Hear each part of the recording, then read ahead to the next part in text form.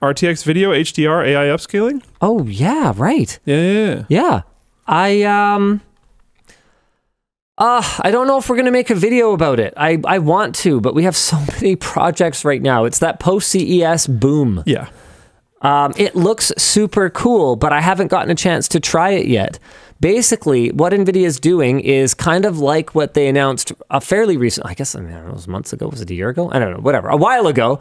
Kind of like what Nvidia announced a while ago, where they are able to upscale in real time video that you are watching on your system if you have an Nvidia GPU. It was pretty power hungry when I first tried it, but it was also really impressive. Like 1080p video looked way better. Like they could deblock and denoise. It seemed to be the solution, or a solution, to low bitrate streaming artifacts. And so this is not the solution, but a solution to the enormous catalog of standard dynamic range content that exists out there, and getting some kind of investment or getting some kind of return out of your investment into an HDR monitor and an HDR capable system with that content. It looks amazing. Luke, you've got it up there? No, I was trying to test something. All right, you're doing something else entirely, totally off topic. No, not even focused on. It wasn't off topic. Not even focused on hosting a show with me. It was not off topic.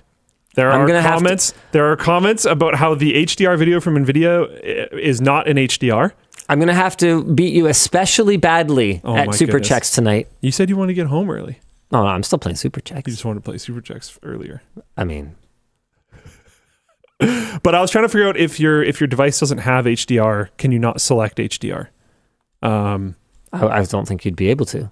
If you don't have an HDR display, how is it going to HDR anything? That's just not how that works. So when this person said that they uploaded it without HDR, I was like, are they actually right? I don't know. I can't tell though. But it is what it is. Okay, so you're looking at it now. Okay, let's look. Yeah. Okay. Well, that's a terrible example. Yeah, that original video looks like crap. That could look way better in SDR. Okay. I mean, yeah, okay, it's boosting the highlights a bit. Dark scenes in SDR can be difficult. Dark scenes in HDR can be difficult to watch. Yeah. So let's see. This is a game too. Interesting. Could it just transform absolutely everything on your screen into HDR? Wow. Would that have to be banned in certain competitive games? I don't know. That's pretty cool though. How does this only have 100,000 views? This is sick. I don't know. Okay, I don't know. Maybe we should do a video about it. I don't know. The best video you've ever seen. It's pretty cool though. SDR. If you turn this feature on. Nvidia won't let you enable the HDR setting unless you enable HDR in Windows. Yeah, that makes sense because your monitor would have to be receiving metadata from your operating system. Like all Nvidia is doing is taking that SDR content you're playing back and interpreting it into HDR metadata that your monitor can understand.